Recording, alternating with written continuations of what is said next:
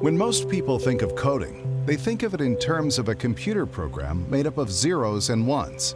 But instead, computer scientists who study the design of software say it's necessary to look at coding as a tool for encoding messages from person to person. Join us as we talk to Northeastern University professor Matthias Felleisen about what coding is and what it really means.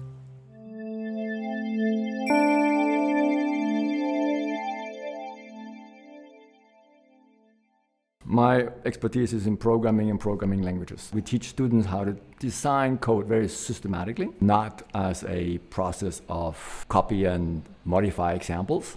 To explain this, we need to start with the idea of code. What is code? A lot of people think code is something that manipulates zeros and ones on a computer.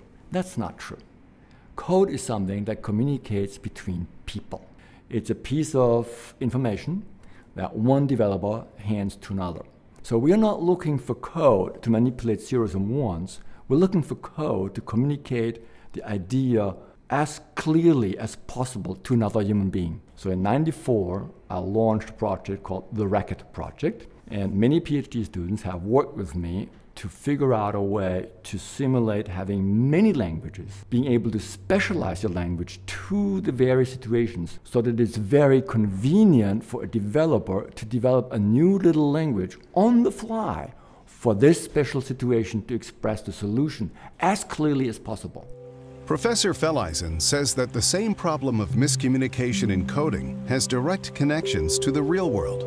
Two different people could be using the exact same word, but mean totally different things. So it is very important to articulate ideas in the best possible language and then connect those languages properly.